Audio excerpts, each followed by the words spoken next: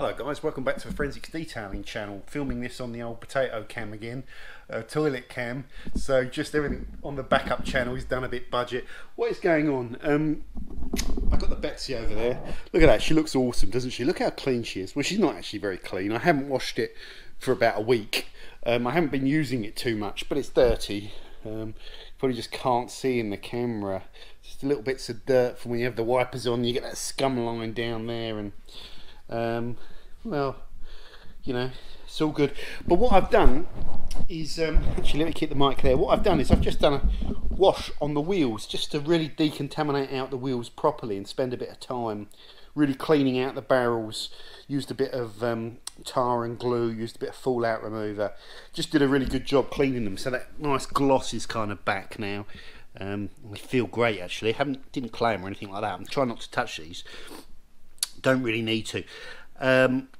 Some interesting things. Well over a year ago in these barrels I did the wheel arch clean, and I put ceramic coating on the obsidian, Bright Max Obsidian I think it's called, in there, and I put Geon rim on this caliper.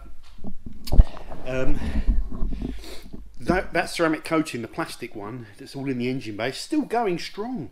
It's been well over, it's been a lot longer than a year as well, and it's still firing the water off. It's still there, that ceramic coating.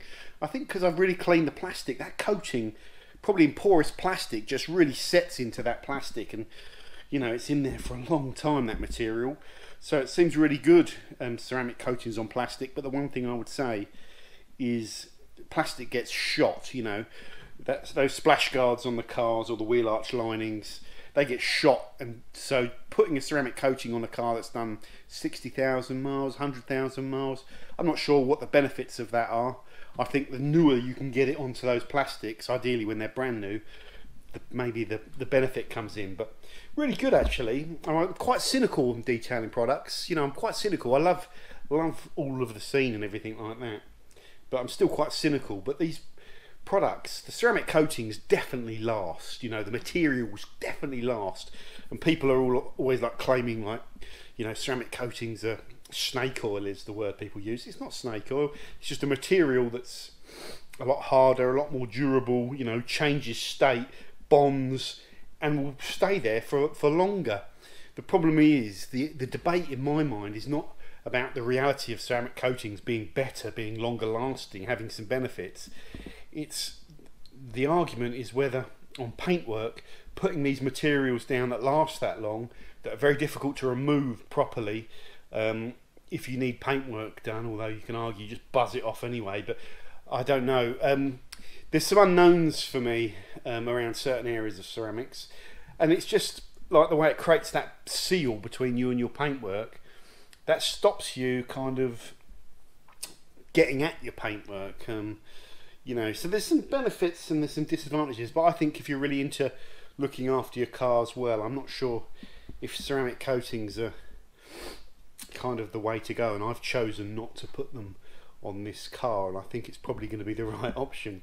Funny enough, the car is going to now have the bonnet and the bumper resprayed. BMW come back to me with a quote that they've split down the middle that I'm kind of happy with, so we're both kind of happy, and they're going to do the work.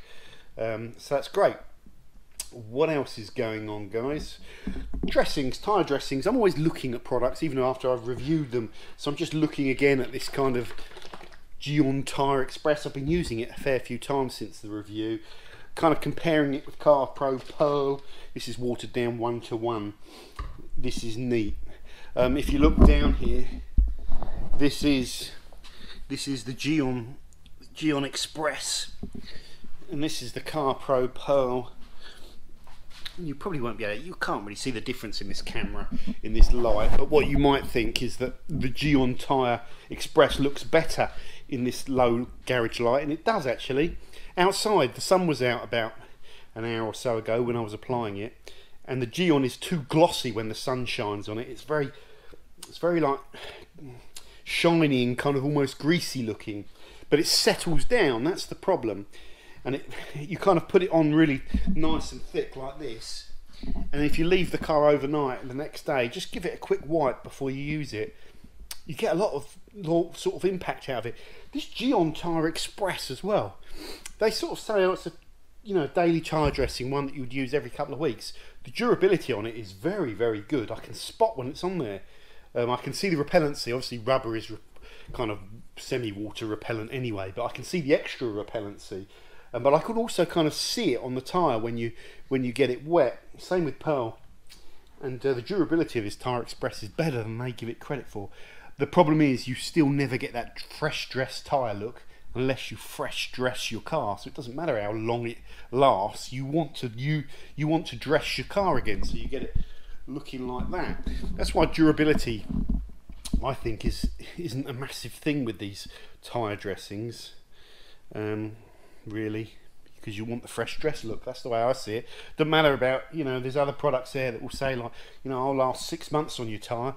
Well, within 2 or 3 weeks it looks like my tyre needs dressing. So this 6-month tyre dressing, you know, it's telling me I don't need to use it again for another 6 months, but I want to dress my tyre. So that's why perhaps durability is a bit of a red herring. Maybe it should be about ease of application and the look, so getting the look that you like and something that's easy to apply. These two products here, this product as it comes and as they tell you to use it, because it's thick, you're better off applying it with like an applicator to move it around. Pearl, I used to use it kind of neat with an applicator, but it's actually better watered down one-to-one. So you could use, when you're using watery products, when you use applicators, if you're using a microfiber one, you'll pick up a lot of the product. If you're using a sponge one, sometimes with watery products, it doesn't spread it quite as well. So you could use a brush perhaps with a watery product if you want to, and then just, you always, when you're working with tyres, want to have a rag microfiber that you're not too fussed about, that you can use to scrub down the tyre and pick up. You can scrub a tyre with any cleaner you like. Scrub it 5 times, 10 times till you see the white foam not go brown, is what they say. But the key thing is not scrubbing it with a brush. The key thing is, after you've scrubbed it with a brush, is going over it with the microfiber. This microfiber will really rip and pull that greasy dirt off of the tyre, and that's how you get it clean before you put it down. Sometimes the more dressings you put on there, the more slimy and black it will be on your microfiber cloth when you go to clean it. It's just the nature of the beast, I think, and some of these products are actually breaking down your dressing, and you're sort of just removing dirt and bits of old dressing, I think, sometimes. Anyway, there's not really much between these two products. All I would say is that the Geon one is over concentrated, and there's no instructions there about watering it down, I don't think, unless I could be wrong on that. Whereas Pearl, it's definitely better one-to-one, I think. Yeah, the thing with the Geon one, if you use it as is, it might be a bit too shiny today, but tomorrow it looks perfect. But I think you want to get you want it looking perfect immediately after you've applied it, don't you? Maybe. Anyway, it's all interesting stuff, and I'm trying to learn about these products as I go along. I'm just doing another comparison on a couple of snow foams that I think will be a popular, interesting video. Sometimes I think it's better to, you know, I do these kind of big comparison videos where we test tons of products, you know. I don't know, they are so much work to shoot those videos and put them together. I'm not sure if they're the way to go about it, or if I'm just better doing smaller comparisons. I don't know. So I'm just experimenting with doing some other stuff.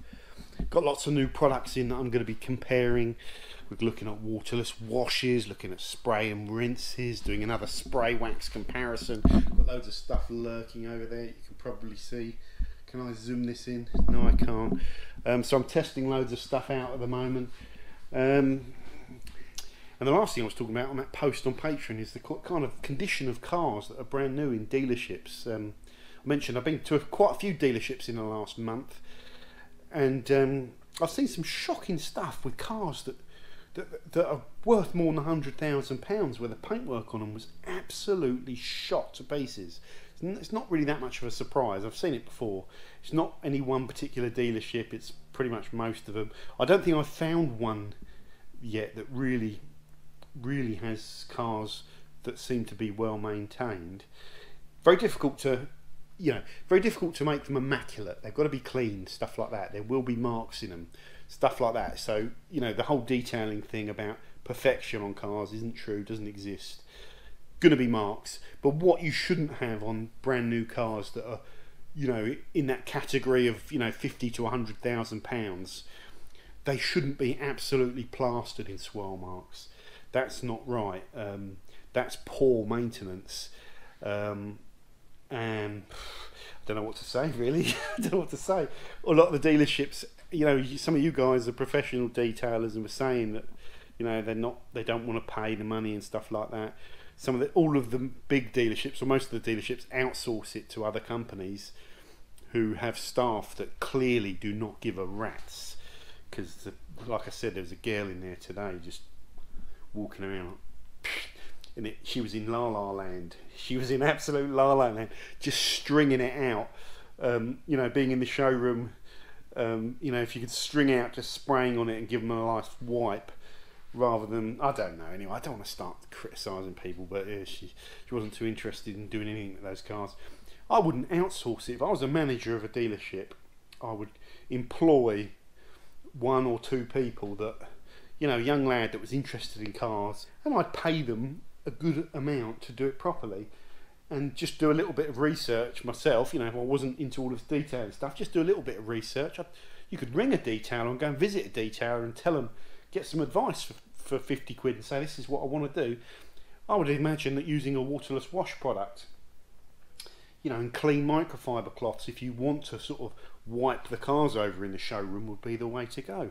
You know, use a waterless wash. I was testing one the other day, the Maguire's one, really good, bloody expensive.